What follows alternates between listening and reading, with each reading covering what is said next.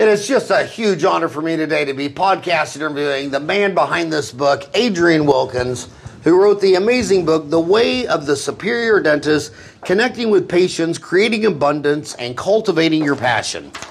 Adrian is a business and personnel coach with a successful practice in the greater Boston area. He is also a motivational speaker who has presented internationally to groups in excess of 700 people. His business and clients include some of the premier dental practices of the Boston area, in addition to other medium-sized non-dental organizations in Eastern Massachusetts. Adrian is the author of The Way of the Superior Dentist. Adrian designs, implements, and leads personal development workshops. For the past 20 years, he has co-facilitated emotional re-education workshops, working with thousands of participants. Adrian is a founding partner in the WHM Dental Consulting, LLC. Prior business interests include the founding of a successful retail chain, which began with a single location and was built into 8 store chains with revenues in the high 7-digit range. He also started, grew, and sold other smaller retail operations. Adrian is heavily involved in the study as well as a practice of organizational development, systems thinking, psychology, and communication. Adrian is a Certified Master Practitioner in Neuro Linguistics Programming, NLP, and was formerly an adjunct professor at New York University. It's just an honor that you came by today. Thank you very much. So, pleasure to be here. It's the, so you had a retail background, and the first thing I was thinking about that, man, Amazon is killing retail. Yeah, well, it's crushing it. Not as bad as the business I was in at the time. I had a chain of video rental stores, which I was lucky enough to sell to a larger chain that was doing a roll-up, an IPO, and I got out of it in '96. But yeah, it really, we got killed earlier than everybody else did. Yeah, but there's always that unique situation, because when everybody started zigging out of retail, knowing that every time Amazon increased its monthly sales of $1 billion, thousands of feet of retail would go under, Steve Jobs, completely counterintuitive, said, no, we're going to start opening up retail Apple stores. And he called, what did he call it? The museum to his brand? Or right. There are companies now saying, hey, listen, we're not making money in our stores, but those stores give us web presence or drive people to the web. So in a way, it's the reverse of what it was originally. It was originally the brick and mortar was the place you went to buy, and the website was something that was on the side. Now the website is front and center, and the brick and mortar is the billboard. You know, Jobs, it's still amazing how even after he's passed, you just, as you go on, you get more enlightened to how genius this guy was. Like when everybody was realizing when Amazon started in '94 and it was just killing it, that if you could sell your product shipped in a box, you're dead. And Jobs, I mean, he could obviously ship this in a box and his Macintosh, all that stuff. But he said, well, you know, there's 3 parts of a sell. There's the pre-sell, which is your advertising, your public relations. Then there's actually the sell, the store, the dental office, the Apple store. What does he call his stores? What does Apple call his store? The first one was in Prague. They call them the Apple Museum? Isn't that interesting? Right. Do they really? Yeah, Huh. They do. Okay. And then there's the post-sell of, you know, why did your patients or customers not come back? Things that you add in to get them to come back, like a warranty. What we always did is the warranty's not good and valid if you don't get your teeth cleaned at least once a year. So if you want me to warranty your crown or root canal 5 years. Some other no-brainers are every endodontist I know wants a x-ray of the tooth a year later to see if it worked. Well, that gets them another chance to come in, another chance to say, you know, you still got the bad tooth over here. Same thing with implants. If you leave a little piece of cement and get peri-implantitis, but if at a year, if you would have had them come in and take a check, bite, wing, and a PA. So there's the pre-sell, the actual sell, and the post-follow-up sell. And also think about how that patient feels, that someone cared about them after they drove the car out of the lot. You know, so the fact that we're having them come back, it benefits us. But at the same time, they'd have a special feeling like, wow, they weren't just worried about getting the implant placed. They were worried about making sure that it continues to function. So I think it's a win-win. Well, the hardest thing about any business, whether you're in Boston, is that considered, is your football team the New England Patriots? It certainly is. No, wait a minute. There's no holding this against me. Well, is that the closest NFL team to Boston? Yeah. Because where is the Patriots team? It's probably about... What city is it called? It's Foxborough, Massachusetts. Yeah. It's probably 35, 40 minutes from the city. And isn't there a big Indian reservation casino out there? Well, there's starting to be some in Mass, but down on the Connecticut border, there's Mohegan Sun and Foxwoods. And Foxwoods, for a while, was actually the largest casino in the world. Because I know I've lectured out there in some really... But even if you're the New England Patriots, it's HR. It's all the 50 people. Sure. And look at the Cleveland Browns who didn't win a game last year. Well, they did all the pre-sale stuff, right? They had the great marketing, the websites, the Twitter, the Facebook. They have gorgeous uniforms. Yeah. But when you say we didn't win a game, you can't go back and say, well, they didn't do enough advertising or Facebook or social media, or they didn't have the right facility or their uniforms right. All that stuff before is nothing compared to nailing HR in the human experience. And it looks like in service industries, it's so tough because you're selling the invisible. I know this is an iPhone. I could buy that on Amazon. But when my engine light comes on and I go to Grulick's Auto Supply and he tells me whatever I need, it's just blind trust. I'm trying to size you up like, do I trust this guy? Right. And I do because I've known him. I know his wife, his kids, his family. I trust that he's in this community for the long run. But that's the hardest part about dentistry. And the dentists think that if they learn all these new technologies and lasers and CAD CAM and bone grafting, that'll be the answer to all their success. And they'll end up being the Cleveland Browns. And from their perspective, think about it, it really actually makes sense. You're a dentist and you do all this training. What are you thinking about all the time? You're thinking in your mind, if I can do an amazing implant, if I can do an amazing root canal, then that's what it's going to take for people to come to me and trust me and work with me. They're not realizing that's not what the patient sees. The patient has no idea really whether or not that procedure was done well, really well, it was excellent, or just okay. So it's interesting that what dentists value, and they should, I don't challenge that at all, but what dentists value really differs from what patients value. In fact, there was a study, and I haven't actually seen the study, so if I'm inaccurate at all, you don't be too tough on me. But there was a Harvard study years and years ago where they had patients survey their doctors, their dentists. And they surveyed them on how competent they thought they were and how much they liked them. And there was a direct correlation between whether they liked them and whether they thought they were competent. So this is critical, right? It's not just that they like them and they would go to them. So basically what they were saying is if they rated a doctor a 10 in competency, they also rated him a 10 in likability. What do you think they did number 2? They rated the doctor's competency on how much they liked the team. So think about how scary that is.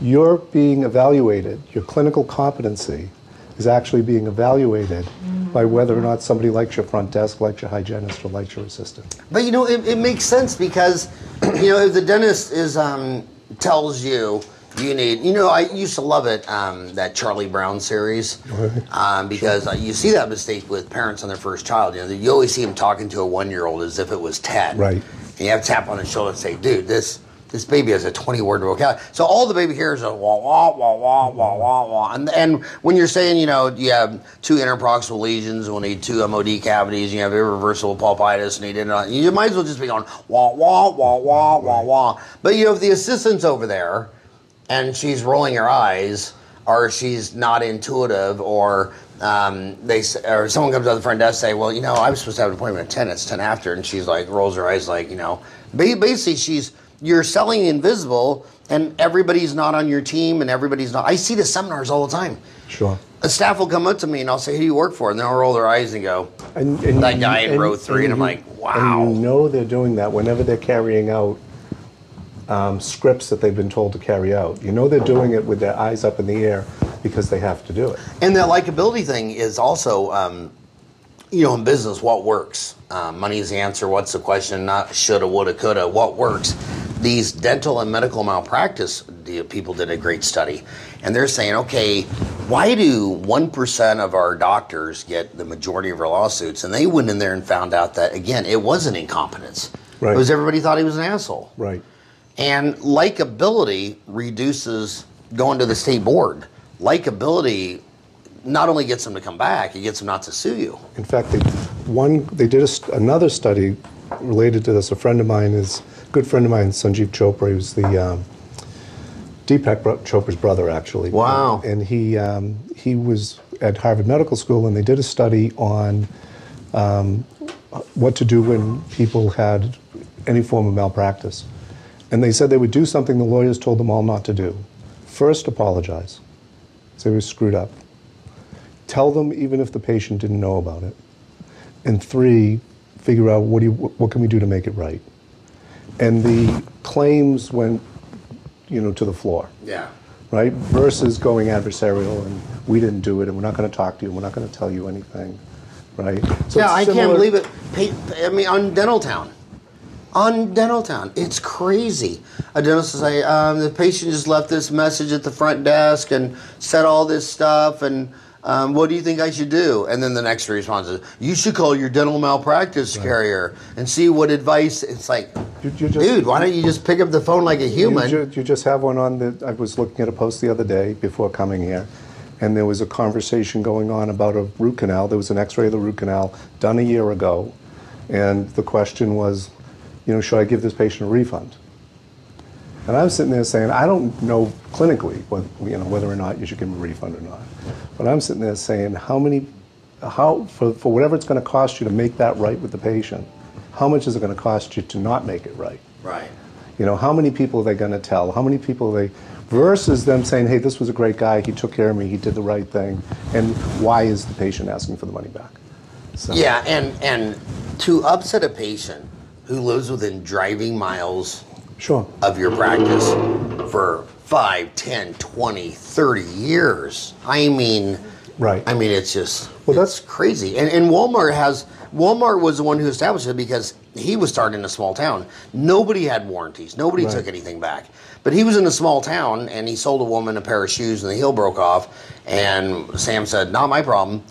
Well, next Sunday at church, the lady tells Helen, my family's never going back to your store again. And Helen says, dude, we only have 5,000 people in town, and you just have a family of 5 never coming back. Right. And so Sam had to pioneer the no questions asked refund, and then the next time that guy came to sell him 10 pairs of shoes, he pushed up the value chain and say, well, you're going to switch this one out free. So then the distributor, so it went all the way up to the value chain. So finally they had to make shoes that actually worked. Right, so they actually solved the real problem by having the right warranty. It's also interesting when you talk about that. One of the things that I see happen is once the decision is made to make it right for a patient or a customer in any industry, one of the things that makes me absolutely crazy is when we do it resentfully. If you're going to give the money back, do it with a smile. Don't do it with, we're going to give it to you, but it's kind of your fault. It really wasn't us, right? So now you spent the money and pissed off the patient. So from my perspective, if you're going to give money back or warranty something, do it with an open heart, be glad you did it, let the patient know, have it be a positive that people go out and talk about you as opposed to the opposite of that. Ryan, do you know how I got rid of all my over 90 account receivables? I stole it. How I did it? Do you know? So if someone owes you money and they're not going to pay, I can take him to small claims court and start a war with somebody who lives in Ahwatukee. That's the dumbest thing in the world.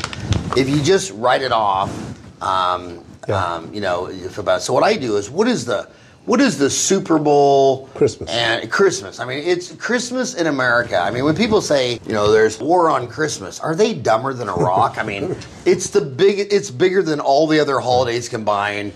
Most of these malls do 40% of their yearly sales between Black Monday and Christmas. To think there's a war on Christmas, you have to be dumber than a shrew. So what I would do is I would go get a bunch of Christmas cards. Sure. And then I would zero out their account. I'd say, hey, we had a great year. But you didn't pay your bills, so you obviously didn't have a good year, and I'm sorry for that. But with the spirit of Christmas around the corner, I want to know that I've zeroed out your account, you owe me nothing. And the only thing I ask is for your continued support and a referral of a friend or loved one. Oh my God. I know. They come in crying with Yep. pumpkin pies, Yep. hugs, Yep. kisses. I turned a complete negative. Now I'm like hugging this lady, Right. you know? And crazy enough, when you do that, because I've now done it with a number of offices, I probably picked it up from you 20 years ago. Well, I stole it from Ryan when Wherever it he came was from. in the uterus. Right? A lot of checks came in the mail on top of it all. Yeah. People came in and said thank you. People came in in tears, but some people stopped and took the time to just say, "Hey, let me just pay for this." The best collections I've ever seen. Yeah.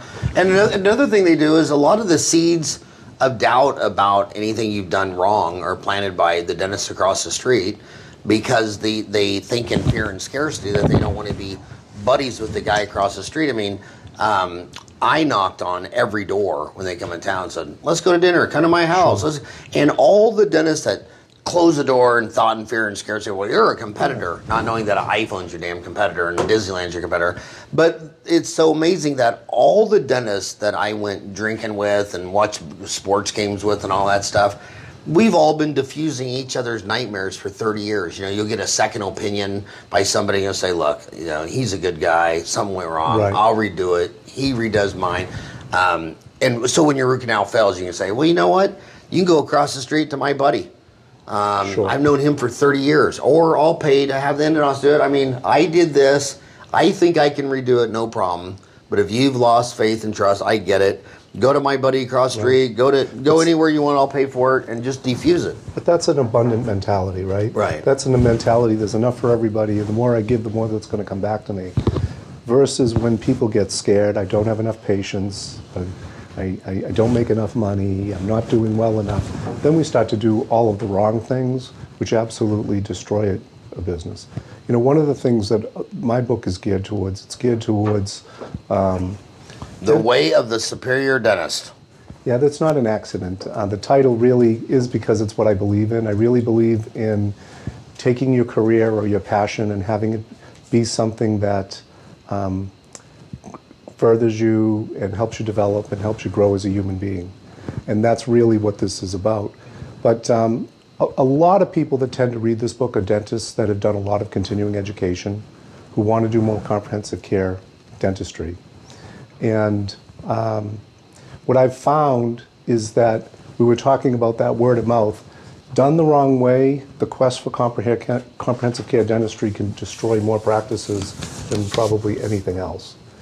What would destroy more than anything else? The quest for comprehensive care dentistry done incorrectly can destroy practices, and I've watched it happen. There's more than one practice that a guy comes in, does a lot of advanced training, a lot of it out in this area, and comes back to his practice and says, okay, that's it. We only do it right now. We're going to do optimum oral health, whatever that is. And says, okay, either you do it and you do it all, or get out. And I've watched really good practices get destroyed that way. I still believe there's a market or a niche for the dentist that wants to practice that way. I don't think it's the majority. I don't even think it should be the majority. The majority of people, it doesn't really work for.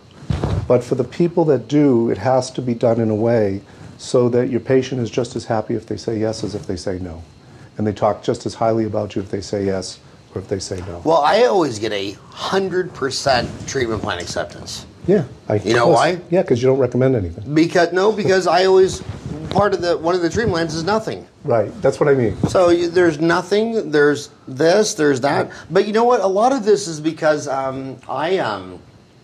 don't want to throw anybody under a bus, but a lot of the original comprehensive dentistry legend was L.D. Pankey. Sure. And his life story turned into this fantasy thing that didn't even happen. That good old boy was from Kentucky. Right. Well, I'm old enough that when I was 30 years ago taking these courses, I met people who actually knew L.D. Pankey. And he wasn't practicing the way that he was talking about, probably. No, he did total comprehensive care, but he had a group practice. So if you wanted an extraction in Kentucky, you went to door number 1 with the young associate. Sure. If you wanted a single tooth, Right. It was another guy. If you wanted quadrants, another guy. But so he was the top of this pyramid, but he served the whole family. Right. And then it got turned into this convoluted message that Sure. he was in Beverly Hills or Key Biscayne or Scottsdale or downtown Manhattan doing comprehensive dentistry Right. on lifestyles of rich and famous. Like, dude, he was born in Kentucky. Right. I mean, how many lifestyle rich and famous people are in downtown Kentucky? Sure. The guy was a family practice dentist, and he knew market segmentation. He knew GM sold a Chevy, an Olds, a Cadillac, and he fulfilled all those markets. But a lot of his followers try to just say, well, we're just a Cadillac dealership, and that can work in a huge metro with a lot of wealthy people. I think it can work, but in such a small percentage. The real challenge is, right, you have patients who want comprehensive care no matter what. Maybe it's an 80-20 rule. You get 20% that are never going to be interested. And then you get 60% in the middle that can move one way or the other depending upon whether they want it, if they come to understand why they would want it. If you or I were not involved in dentistry and walked into a dental office, we would do exactly what the patients do. Exactly the same things. Why wouldn't we? Right? So all the patients aren't wrong. You know, it's how we're interacting with them that makes the difference. And what I really work with people on is understanding that if you want to practice comprehensive care dentistry first, you have to listen first to your patients. Really, really listen. And only after listening to them can you start to say, okay, so this is why you might consider this. Never, ever, ever hammer someone over the head, this is the treatment plan, do it. This is what I see, this is what it means if you don't treat it. These are your options, what would you like to do? And there are enough people, when it's done correctly and done in the right order and done in the right way, that will go forward. But when it is done in this approach of, okay, here's the Cadillac, buy it. If you don't like it, there's something wrong with you because you don't want to buy it, and there's somebody behind you that will buy my Cadillac. Not only are you not successful with the patient, but what I watch happen is they go out and tell everybody. And pretty soon you have a reputation that you're a Cadillac salesman and not a dentist. So I absolutely believe it's possible to do fee-for-service dentistry. I have clients that do it. I think it's possible to have comprehensive care dentists, but not in the approach that I think has typically been taken. And so to me, that's what's exciting. And who do you need to become as a dentist in the title, right, the way of the superior dentist? Who do you need to become in order to be effective and successful in that model? And even if you don't practice that model, even if it's not comprehensive care dentistry, there are some real do's and don'ts when it comes to communicating with patients, and that's what excites me. You know, if I bought a Cadillac here in Phoenix, everybody think I sold Mary Kay Cosmetics. Those are the, I'm in Phoenix, you know. Sure. But Sure. remember the story of the pink Cadillac? Mary Kay, if you reach the zenith, Right. she bought you a pink Cadillac. So how long have you been in dentistry? About 20 years. In 1996, I sold my video stores. I had another business at that time, at the same time that I was running. But I had a kind of, a little bit of a life-altering experience. I'm 60. This is probably, what are we talking about, almost 25, 30 years ago. One of my sons was diagnosed, one of my twin boys was diagnosed with autism. And at that time, Were they identical twins? Not fraternal. Oh, fraternal, okay. Yeah, so, and at that time, Rain Man hadn't even come out, right? It wasn't even, when the word autism, you really didn't even know what it meant. And so I kind of stepped back and said, whoa, wait a minute, what am I doing? Why am I doing it? That kind of thing. I became very interested in my own personal growth and in helping other people and working with other people. I didn't go to school for psychology, but I did a lot of studying and I did a lot of personal growth work. Out of that, I decided that I loved business. I didn't want to be a therapist. I said, so how do I really do this and make this work? And I developed a business for coaching owners of small businesses with the idea that who they are impacts the kind of business that they have. They're their greatest asset and their greatest weakness. So I had a number of small businesses. I started out by just doing it for free. And my second cousin, who's a dentist, called me up and said, would you come work with me? I said, I'll come work with you. I said, but the problem is I don't know a thing about dentistry. He said, don't worry about that part. I'll teach you. He said, I've done all these different consulting companies. I'm not going to name them. And I said, okay, I'll help you with them. This is Ratty Honda? No, Oh, okay. no, this is Leonard DiPaolo. Okay, Leonard DiPaolo. Okay, his parents sponsored my parents coming to this country. From the UK? Yeah, but He's a dentist, Leonard what? DiPaolo, great guy. DiPaolo. How do you spell that? Dipaola.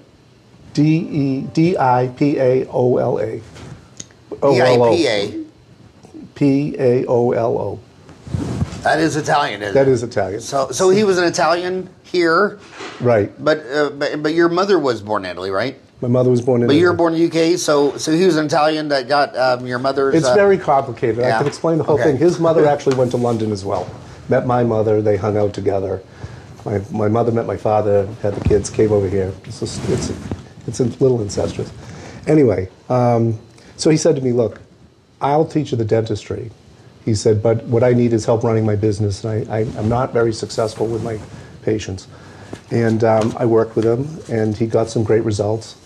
And so he told someone who told someone who told someone. He kept telling dentists. And I actually hit a point where when I got up to about 70% dentists and 30% of my clients were non-dental, I started to try to stop it. I said, like, I don't want any more dentists. Like, I didn't do this to become a dental consultant. I did this to become a small business coach.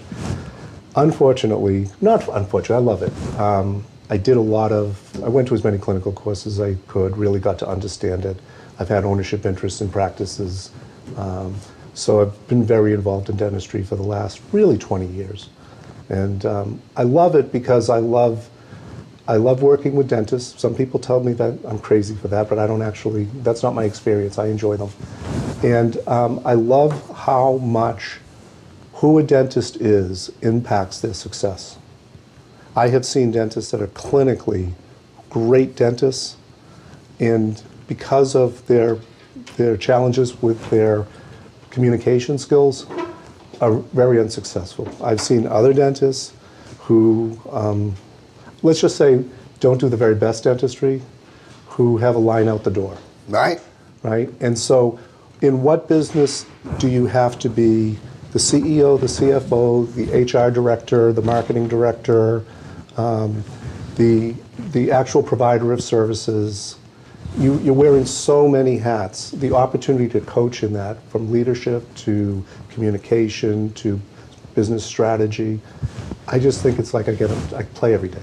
Well, they have to wear every single hat if they have a really high staff turnover. Right. Because they're the only ones in charge. A lot of them are saved because the only person that doesn't quit every 2 years is their spouse.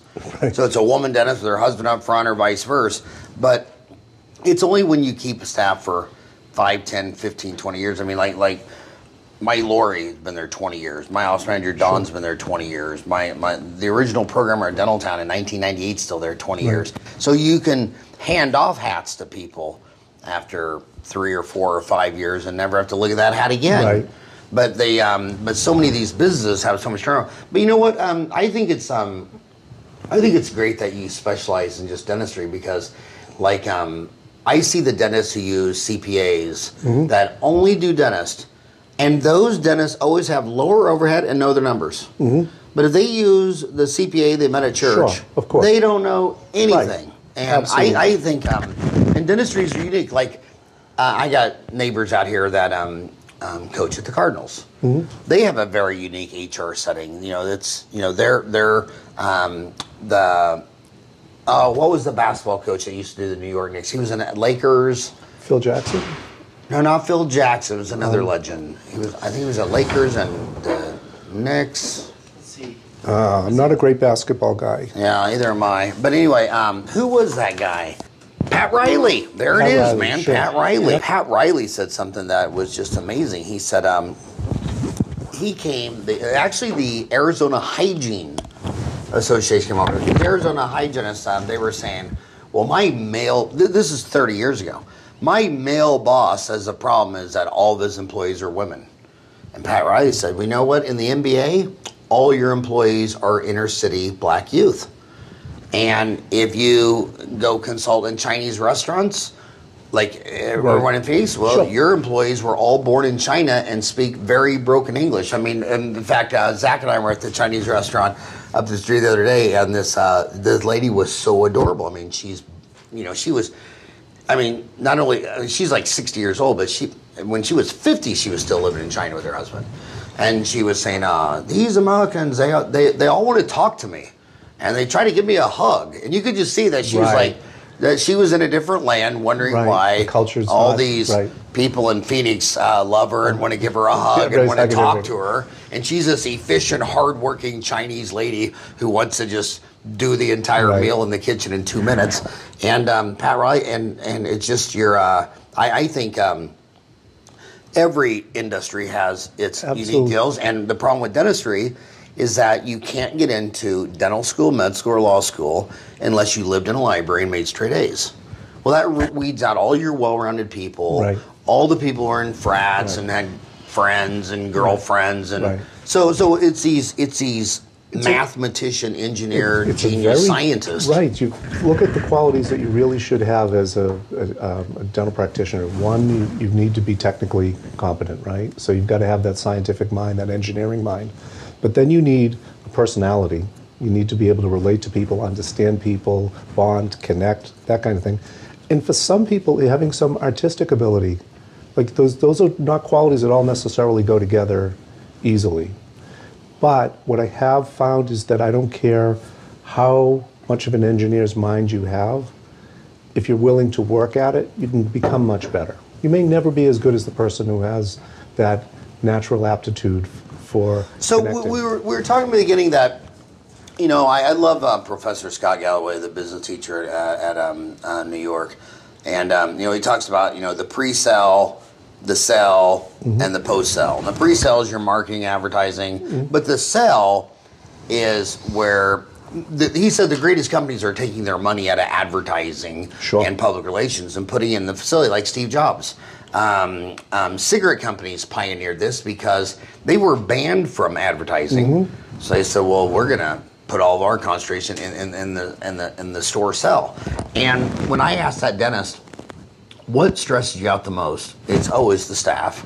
It's people. Right, of course. I mean, of course he'd rather be a social media expert and advertising guy in the beginning and post surveys and all this stuff, because what he doesn't want to, you see this all the time. I mean, almost every dental office I am, the dentist will numb up the patient and then leaves the room, takes off his gloves, mask, goes and sits back in his private office with the door shut for 10 minutes. Right, on Google. It's like 10 minutes we could have pressed the flush, found out that your mother was born in Italy and you were, and made the only stuff that matters. Right. And he's sitting back there in his office with the door shut. And then he comes in to his operatory when he's ready to do surgery with his hands. See, I always thought what they should do is have a wall with a hole, and the faces would come along, and you do the drilling, and then the next face would come.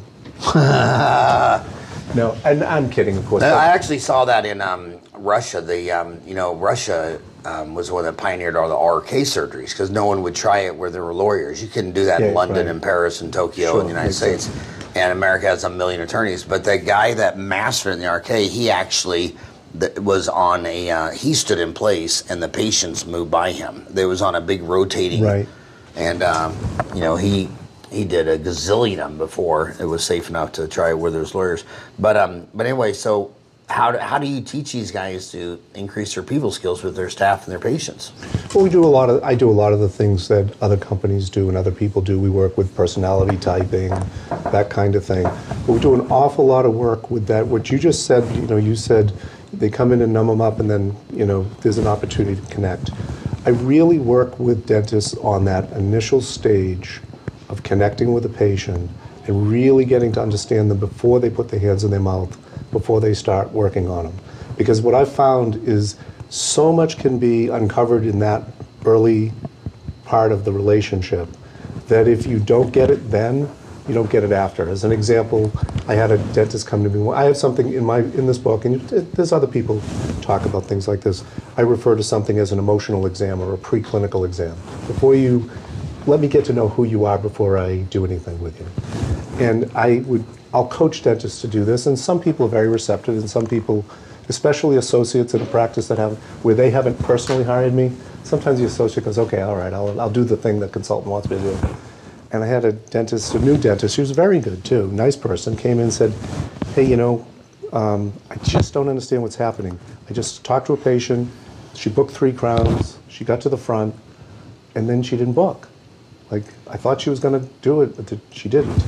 I said, what did you learn about her in the preclinical exam? What did you find out when you were working with her up front? And the jaw goes down a little. Well, I didn't do it.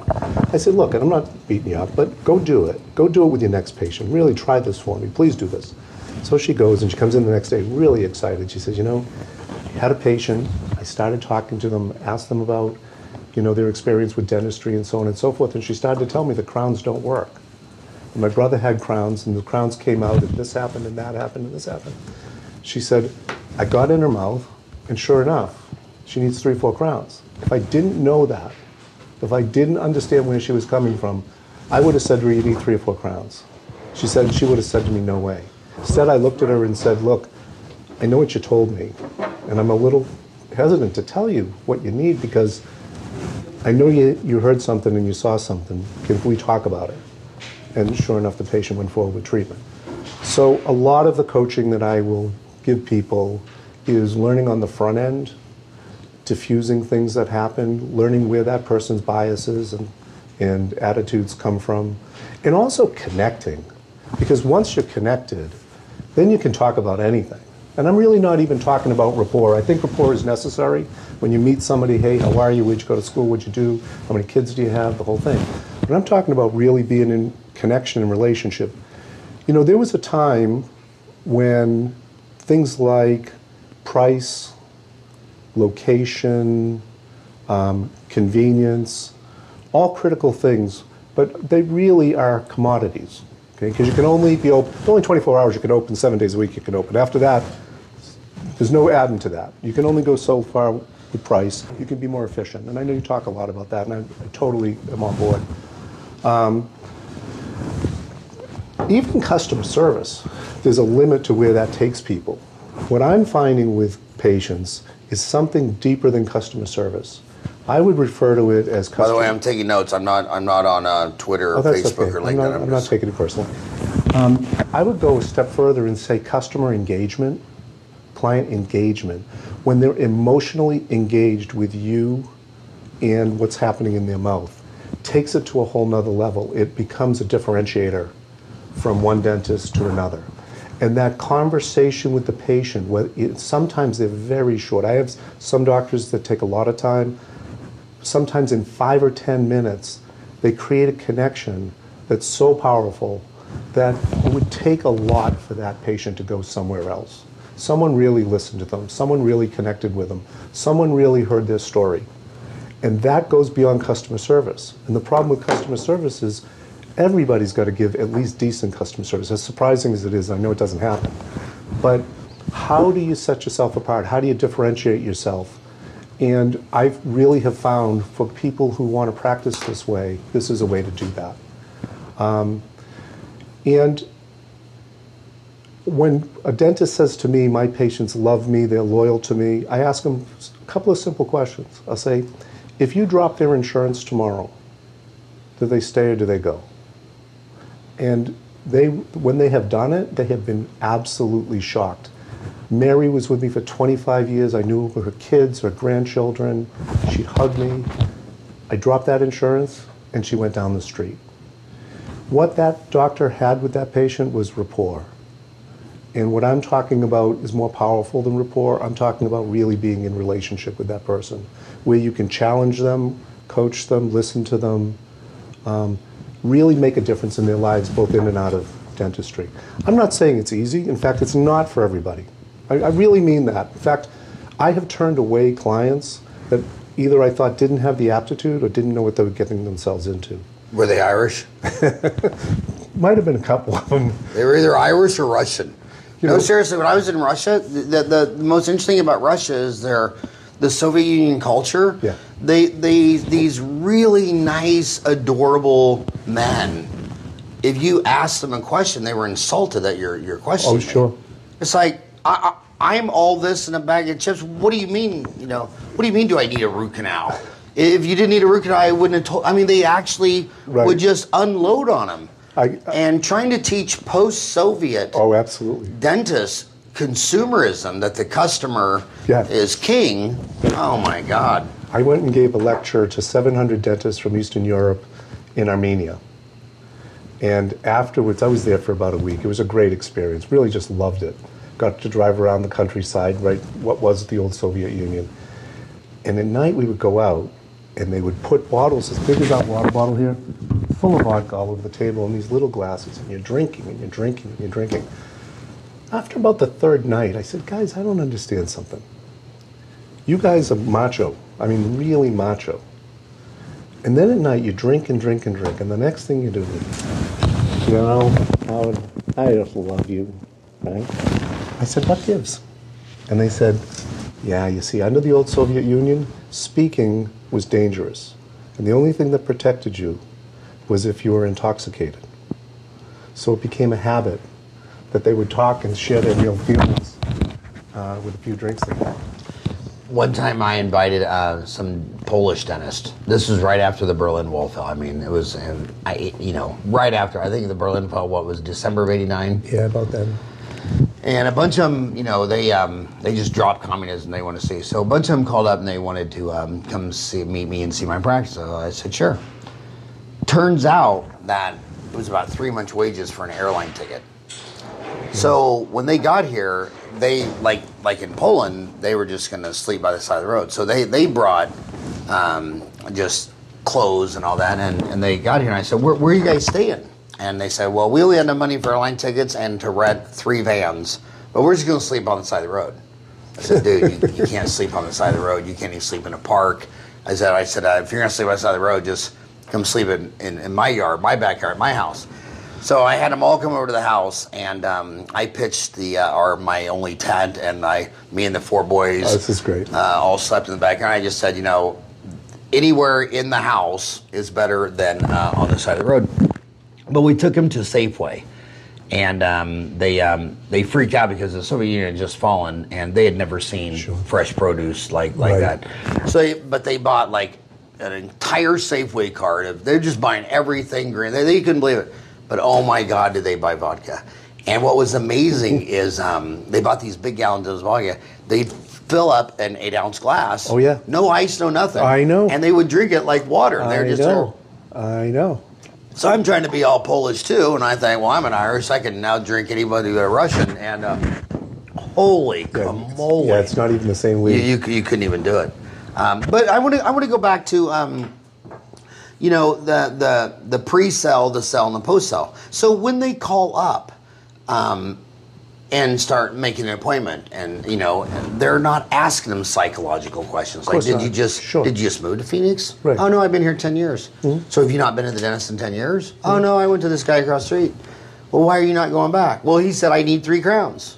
Or the number one thing we get is, well, I just want to get my teeth clean, but they said they want to be deep clean. But these receptionists... That's exactly what I'm talking about with these comprehensive care practices. We have a rule, you got to see the doctor first.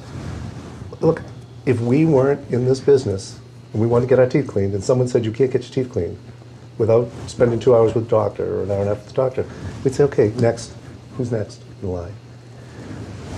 The patient will tell you the way that they need to come through if you let them.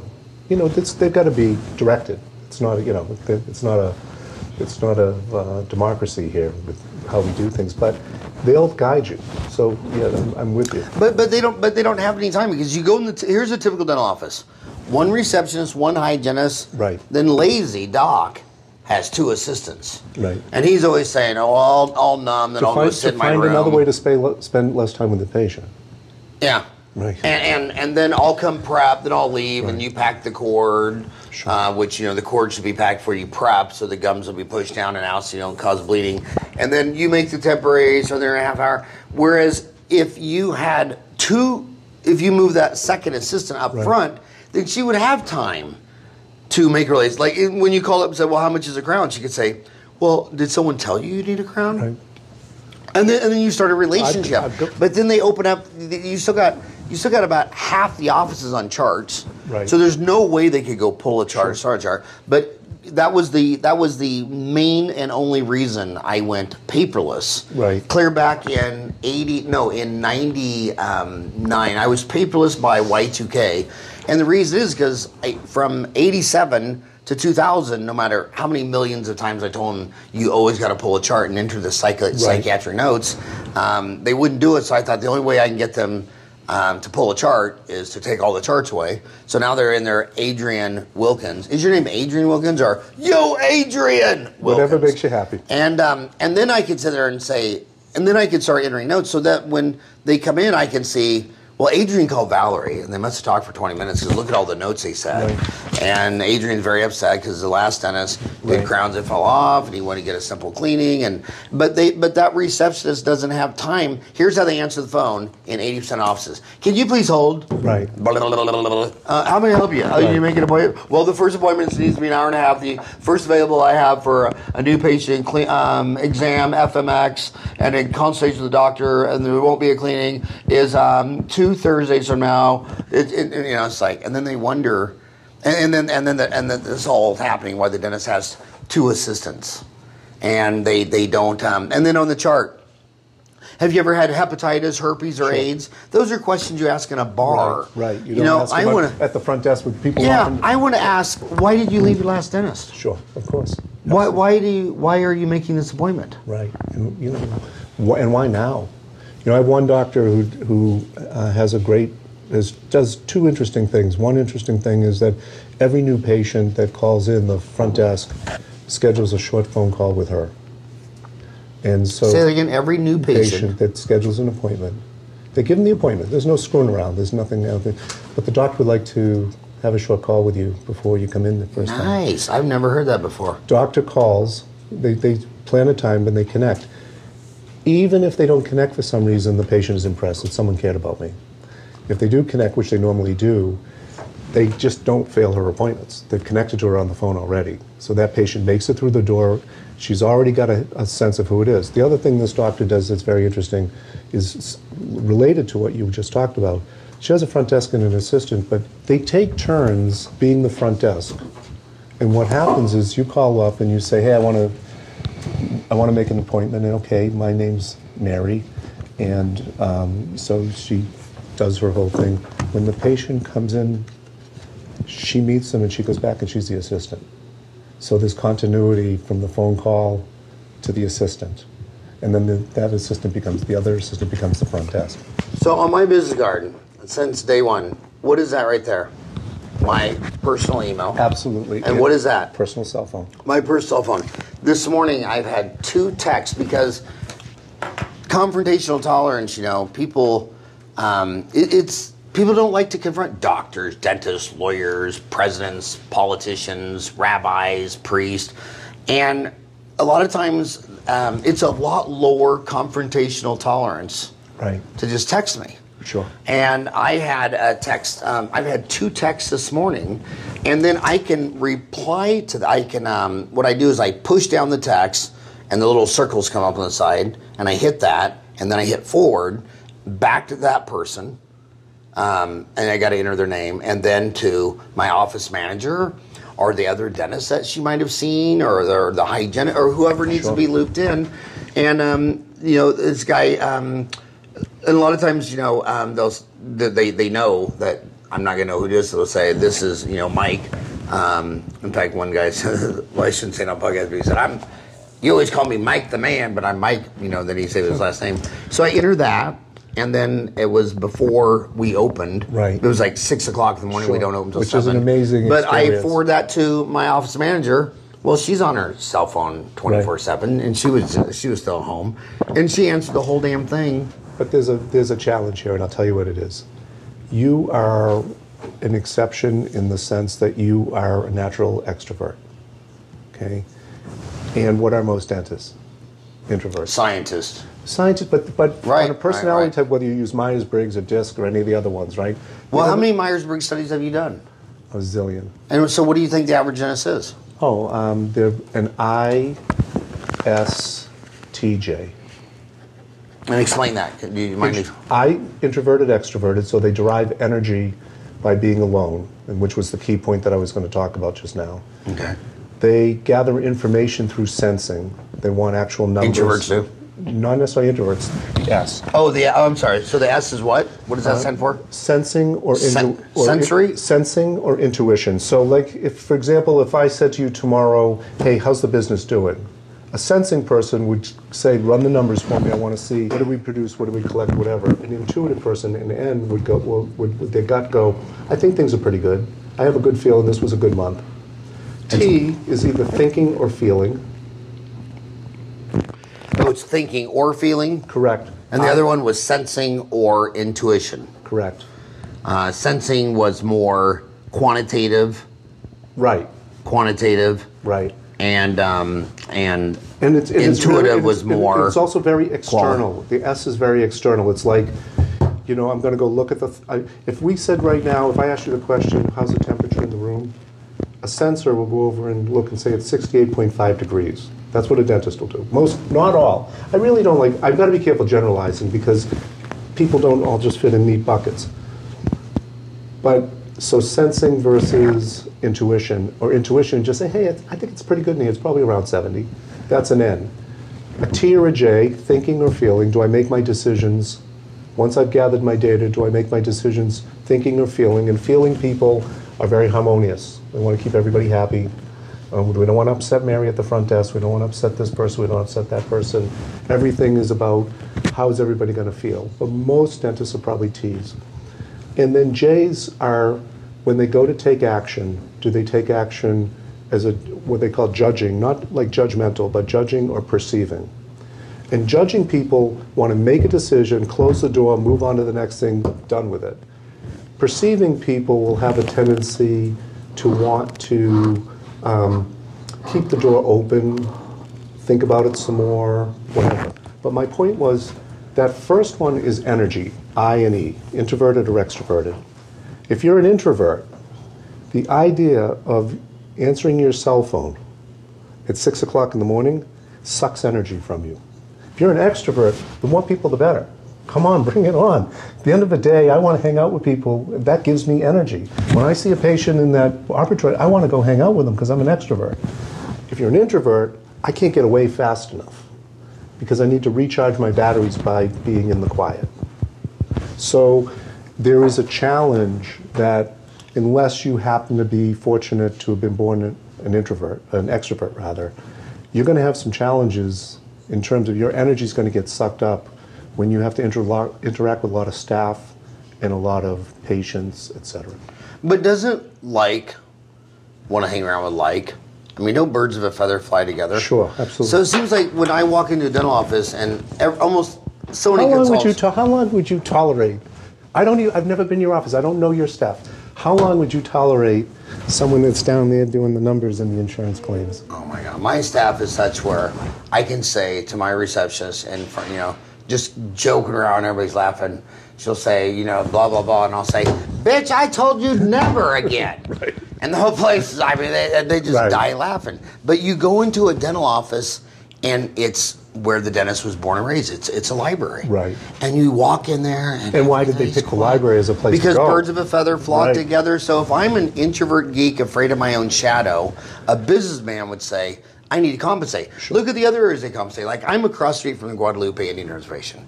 So for 30 years, I've made sure at least a quarter of my staff speaks Spanish as a primary language because I'm across the street from 5,000 Guadalupe Spanish-speaking Indians, and half of them don't speak English. Sort of makes sense. And by the way, I think I've only learned I've learned my name in Spanish. I'm pretty sure it's Gordo Cracker. I hear that a lot. But the bottom line is you compensate with other skills. Like if you're a visionary CEO, then you need your vice president to be an operation logistics person. But they don't see that if you can't communicate and you're an introvert and you're not intuitive and you don't show empathy and empathy, then you need to surround yourself. But they don't like those types of people. Well, that's what I was just going to say. I've had dentists, how many times has someone said on Dental Town, my God, my hygienist, when I go to my private office, I can hear her talking through the wall. It's like, it's like, and what was your point?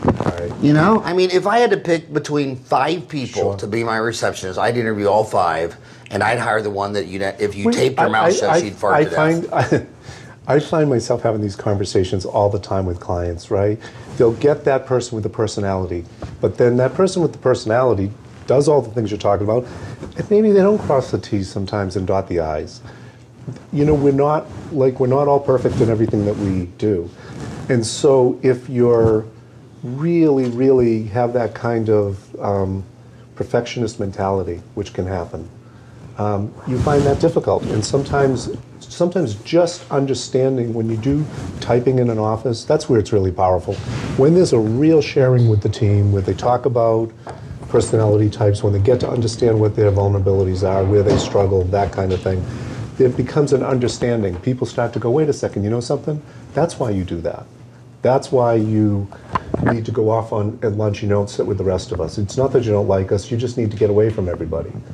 And when but is that an outdoor? I mean, there's 24 hours in a day. You're at work 8 to 5. Do you really need to go hide in the closet for lunch? I'm not saying what people should or shouldn't do. I'm just saying that at least when you start to understand why is this person like this, we have a little more compassion for each other, right? Right. Because you're right, it takes different skill sets in a dental practice to be successful. And if you had all cheerleaders in a dental practice, you probably wouldn't file an insurance claim or ever get paid. Yeah. Right? Right. You know what I'm saying? As much as we kind of make fun of those bookworms, we need them too. So it's how do you bring that together, a team? How do you strike the right balance? How does the dentist lead? I mean, everybody leads differently, right? Are you a quiet leader? Are you an out there leader? That kind of thing. What is your standard thing you're doing for dentists? Is it a year-long consulting package? Is it I don't do meetings? I really don't do cookie cutter. What I really do. But do you have a contract? No, I don't work with contracts. See, now here's finally a dental. I always say, never sign a contract. Dentist, once a month. Howard, will you sign an NDA? Why would I sign an NDA? Well, it's a non-disclosure agreement because I want to tell you something, and you can't steal my idea. Okay, well, I'm in dentistry, you're in dentistry. Does this product have anything to do with dentistry? So why am I going to start dating your attorney? Of course I'm not going to sign an NDA. And you know what I do. And everybody who's ever asked me to sign an NDA, I've never seen them have a product to market. If you want to bring a product to market, go on Shark Tank. They're not asking you for an NDA. They're asking for a prototype, sales, numbers. Same thing with consultants. So many of them say, well, it's going to be this much a month, and you sign a contract for a year. Well, what if the first month your team thinks you're idiots, you don't like them, and you walk the talk, you did it with your woman. Why would you sign a contract with a woman? Only so she can take half of all your money. It's not even that. There wasn't, all right, so now we're getting very personal. I don't think the state of Massachusetts should define my relationship with somebody. Yeah, and you know, if you say to them, well, why don't we get married in Asia? Oh, no, I want to be married in a U.S. district court. Well, she doesn't want to get married either. So. Yeah, but it's one of those things like, oh, so you really want to get married, but it has to be U.S., you know, it has to be under U.S. law. Why don't we get married in another country? So no contracts. Good for you. Well, the thing is what you asked a question. I'll try to answer it. What happens with most people is I'm either referred by someone who knows me or someone's read my book. And they'll call me up and they'll say, this sounds really exciting. Can this really work? And so on and so forth. I get a little information about their business. I try to understand who they are today. Because if someone comes to me, wants to run a comprehensive care practice, has 300 patients and an empty schedule, I'm not going to go in and make the situation worse. And then I will typically spend a little time up front with people that I don't charge them for. I've just found that it always comes back to me. Very rarely has it caused me a problem. And then a normal engagement starts with offsite with the team for a couple of days, regular coaching sessions with the dentist. And one of the things that's critical to the way that I work in patient communication is I ask all of my dentists to record themselves. So they very simply just, when they're having their patient interactions, they put down a recorder, they say, hey, how would you mind if I record this so I don't have to take as many notes? Everybody says yes. And then I ask the dentist to listen to themselves. And what they learn from listening to themselves makes my job much easier, let me put it to you that way. So then there's an ongoing coaching arrangement until one or both of us starts to feel like it's time to scale it back. They're listening to this audio, and it's going to be a hard one to remember. Wilkins, Handa, Mello. Right. And what so Wilkins, W-I-K-L-I-N-S, Wilkins, W-I-L-K-I-N-S, Wilkins, then Handa, think of giving someone a hand, Handa, and then Mello. Do you know what's easier to do? Just send them to adrianwilkins.com. It's not live at this moment, but it will be. Send them to adrianwilkins.com. I'll just forward my personal domain. How much does these average, what does this cost the average person? The typical cost to do an offsite with a team is $7,500 for a couple of days with expenses, just for travel. And a typical arrangement, depends on the amount of support that they need, is about $4,000 a month. $4,000 a month. And does the hygienist Linda Mello, is she the hygienist for Roddy Honda? No. Linda so just to back up, Linda was doing coaching for co-diagnosis. She did a lot of work with Mary Osborne. She did some work originally in the old days with Omar Reed. What is it? Well, what's her, Omar Reed we've had on the show. He lives up the street. Sure. Who is the second one you said that she worked for? Mary Osborne. She's done work with Mary. It's a lot of Mary Osborne? Yeah. She's a hygienist? Yes, she's a hygienist. She does a lot of co-discovery work, teaching hygiene. Does she still do that? Yeah. So Linda worked with Omar, right? Who was the original? Yeah. Oh my God, I love Omar. He's as energetic today as he was when I met him 30 years ago. But anyway, continue. So she had her own practice. She came to a workshop that I gave, because I do workshops as well, where dentists come into Boston to get the foundation pieces for this approach, and which is, by the way, a very efficient way. We haven't had a workshop in a little while. We'll be scheduling some shortly, but she came and said, "Hey, wow, this is really great." And then I was working with Rati both as a client, and she had started helping some of my clients because she happens to be very, very talented at patient communication. She's unusual in that regard. And I just said to both of them, well, why don't we do this together? The reality is that most of this is done by me. And sometimes they'll be involved with a client and sometimes they won't. It really is, we really do things, Howard, on a, what does this dentist need? This is not scalable. This is not something where I'll have lots and lots of clients. I know that it may sound crazy for me to even tell you this. I didn't actually even come here to get new clients. I love new clients, don't get me wrong. To say that would be disingenuous. But I really didn't come with that agenda. I really came because I'm passionate about what I've got in here. And it's not right for everybody, but it's right for a lot of people. And I knew that I wanted to meet you. I had listened to your 30-day MBA 20 years ago. That was 1998. And what's so cool about the 30-day MBA is not only is that free on Dental Town, but I put that up on YouTube and iTunes. So if you're following me on Dentistry Uncensored, I also have another iTunes channel, the 30-day MBA, but that program's downloaded. It's still downloaded like 4,500 times a month. I could tell you I would be in the car with my kids listening to it, and we would be laughing, and then having discussions about it. So I don't know about anybody else, but that was impactful for me. But the reason... And so when I did this, if it touches a couple of people, I have non-dentists have read this book. I know I feel a little funny talking about my own work, but I've had non-dentists read it and say, wow, I got so much out of it, I bought a copy and gave it to my dentist. Just people that know me. I get a lot of questions from people saying, well, you made that 20 years ago, is it still relevant? And I go, no, everything in geometry and algebra has changed now. Geometry and algebra is totally different than it was market 20 years ago. Yeah, people, time, money. We were Neanderthals 20 years ago. Now we're Homo sapien, part droid. But no, I'm trying to be a leader in dentistry, and I don't have to lead these people to go learn bone grafting, implants, and Invisalign. They're born surgeons. I mean, they want to work with their hands, do surgery in an operatory. I mean, they take classes.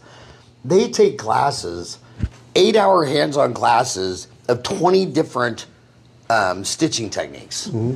I mean, you don't need to motivate a dentist Sure. to learn They'll how do to it all do their- surgery. They love that. I will tell you. You have to be a leader to teach them, dude, you have to learn the soft stuff. You got to learn the people, the leadership, the treatment plan presentation, the answering the damn phone, and knowing your numbers. I have gone out to courses and sat with groups of dentists. You know, they'll let you go in as a consultant or a staff member or whatever. And I will talk to a doctor that's done many, many, many, many courses, and I say, do you do this back in your office? I don't have any patients that want to do that. And they'll even tell me they've got basically an open schedule, but instead of saying, okay, I've got to fix this, they're doing more and more training. So what do? We do the things we enjoy doing. I understand it. It's human nature. And I go I take do another too. course. I do too. I mean, I get it too. Last time I was lecturing, this dentist come up to me and says, you want to see the coolest thing I've ever seen in dentistry in like the last 5 years? And I thought, this ought to be good. He's as old as me. He shows me this YouTube video of this suturing technique where it's all loose, and then when it's done, you pull the suture and the whole thing butts up perfectly. And he's like, isn't that cool? How many have you done? And I didn't even want to ruin his parade by saying, what was your 2017 EBITDA? Right. You know, what? You know, I mean, because I get it. That is cool. And when I was seeing it, the first thing I was thinking is, I want to do that. Right. So I get that. I know how it. I could totally understand it. What do you want to do? You go back and do more and more of what you enjoy. And unfortunately, what I say to clients is that until you get these other pieces in place, you won't end up doing the stuff you really want to do. So in your book forward, you wanted to specifically thank Frank Spear, who just is in town, in the same town up the street in Scottsdale at the Spear Institute. So how do you know Frank, or is he still your buddy? Yeah, no, I don't know Frank at all. We've never even met. I went and I sat in one lecture after another of his, and this was before the days of the Scottsdale Center. So it was, in my opinion, it was a little bit different. Now, was that back when he was with Coyce? After Coyce. Okay, so that's so Coyce. he, in his practice of So then I'm older than you, because when I saw Spear, he was with Coyce. When I first saw Cliff Ruddle, he was still with what was Cliff? It was Ruddle and who was Big Buchanan. It was J. Stephen Buchanan and Cliff Ruddle worked together, because this is the lead in where I want to ask you this question. So when I saw Ruddle and Buchanan the first time they were partners, when I saw Coyce and Spear the first time they were partners, and those two partnerships spectacularly disappeared. Your significant other was in a group practice, wanted to leave to start up her own. You have spent your whole career in understanding people and psychology. What do you think about partnerships? Because on the one hand, you'd want to be a partnership if you could spread out and cover more convenient hours. I mean, I've seen two dentists that will go in there and they'll cover the same hours, Monday, Thursday, 8 to 5. I see other two dentists where the dentist will do Monday, Tuesday, Wednesday, 7 to 7, right, and then all 4 days. The other one will come in and do Thursday, Friday, Saturday, 7 to 7. When you get into a relationship, there's a lot of glue. There's sex, kids, vacations, marriage. When I marry another dentist that I don't sleep with, kiss, hang out, or have kids with, not a lot of glue there. Yeah, I think. How does it? And we're talking about these introverts getting married. First question I would ask you is, what's the purpose, right? Because when I started in this, I was all for partnerships. Then I started to realize why was the dentist doing it, and I found that in many cases, by having an associate, they could achieve the same things. I also think dentists make a mistake. They make the mistake of thinking someone else can carry the burden that they feel overburdened by, that they're going to save them, and that's deadly. So, does it work? Can it work? In my experience, the important thing is, do they share the same values? If they share the same values, it can work. However, I'm not even sure why it needs to. I've worked with two companies now, corporate dentistry. Started one with 7, we got to almost 50. And then it was time for me to move on. I've got another one right now where started with 1, we're at 7, we'll probably do 10 or 12 this year. And he has made a decision to have partners. Ansi. Who? Ansi Verdia, who you interviewed a couple of months ago here, periodontist from Tufts. He's in partnership with the guy that has this company. And he has said, hey, listen, you know something? I don't mind bringing some partners in along the way. Like, there's plenty for me. I'm not worried about it. I'm doing something good. I really mean this. Good, just a great guy. But he's not doing it from the place of thinking he needs partners. So who is this guy? Abbe Betty. Great opportunity, anybody that wants to work for this guy. They are Can you lucky. find him? What is it? Abbe Betty, Betty Dental Group. How do you spell Betty? B-E-D-I. B-E-D-I. Yeah, from India. Great. And this person's Abby? Yeah, Abbe. A-B-H-A-Y, but he goes by Abby to make it easy. A-B-H-O-I, then H-A-Y. B-E-D-I. Right. Dental Group, and they're out of Philly? No, they're out of Worcester, Mass, just out west of Boston. Okay. He's a prosthodontist. Was one practice, 3 operatories, doing crazy revenue numbers. Called me up, said, I've been given your name. They said that you are the guy to talk to. And he said, I don't know what I want when I grow up. And I said, okay, so let's just get started. Like, what do you want? What are you trying to achieve? So on and so forth. He grew the practice, immediately renovated it, went up to 8 operatories because that's as far as he could go in that facility. Jumped his revenues, brought in an associate, went from being the doer to the leader. Was very excited about the challenge of making those kinds of personal changes. Saw it as, hey, this is personal growth for me. He partnered up with Nancy. They bought a large perio practice. Nancy Verdi, who was on podcast number 878. Yeah. Love that guy. That's how I ended up here. So he partnered up with Nancy. They bought a large perio practice. And then they started adding practices. But the difference between him and anybody else I've seen do it is he has placed such an emphasis on coaching and training of his doctors. He really, really walks the talk. He meets with every doctor every week, looks at cases, talks about, you know, why is this working? Why is this not working? How are you going to do this? How are you going to do that? Really doing it, probably growing much slower than the other guy that I referred to. And when we sat with one of the large accounting firms, Larry Rosen, I don't know if you know Larry. Larry sat with us and said, Abby said, so you're the first guy. Larry Rosen Accounting? Yeah. I think he's a big townie. Yeah, probably. Will you find him, Ryan? He's got about 700 dental clients. What is it? Larry Rosen. Larry Rosen, R-O-S-S-E-N? R-O-S-E-N. R-O-S-E-N, out of Massachusetts? Yeah. Did you find him? He's the largest guy out there. Everybody, you know, and he said, so you're the first guy, he said, Abby, that I've seen that's actually in it for the long haul. And that's the approach that he's taking. He's saying, he said, this is exciting, this is fun. And the reality, and I don't think Abby would care if I told you, Abby doesn't need to work another day in his life. He didn't have to when he set foot in this country. So he never got divorced? Oh, he inherited. Did he inherit enough to go even survive a divorce? He said, if I go back to India, he said, I can live like a prince for the rest of my life. Yes, I know several. There's a lot of dentists from India in Phoenix. In fact, just Google Patel in Phoenix, and all of them. I mean, I've known some of them for 30 years, and they said that they could.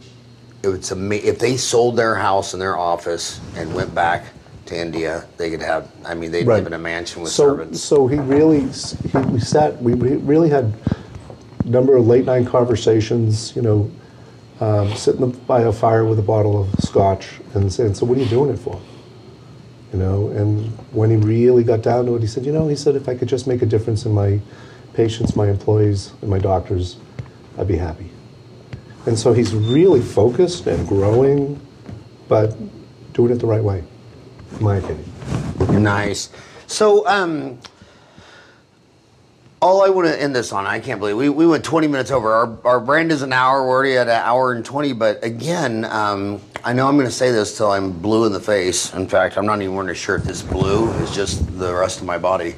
The bottom line is, you know, you want to solve all your problems with buying CAD cams. You want to buy lasers. You want to learn surgery. You want to go to Frank Spear. I mean, when I took Frank Spear's, I think when I took his course, what was it? The Warren Dentition. Sure. I thought I was in heaven for 2 days. I was waiting for like Jesus to come down, handing out popcorn and beer. I mean, I love that stuff. I have a CEREC machine. I don't ever talk about it. Right. You know why? Because you need to get your house in order. You get your house in order.